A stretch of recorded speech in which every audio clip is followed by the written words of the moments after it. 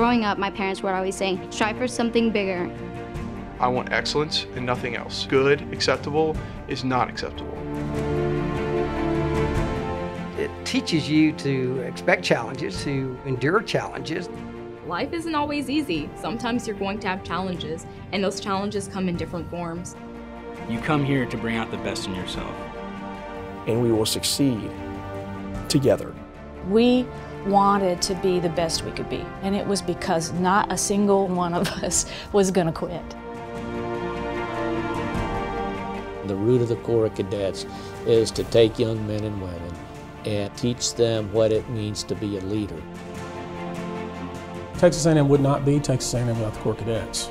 All those values that Texas A&M prides itself on, I mean, they live those every single day. Our goal in 4 years in the Corps of Cadets is to prepare you to handle anything that life throws at you. That is how you build leaders.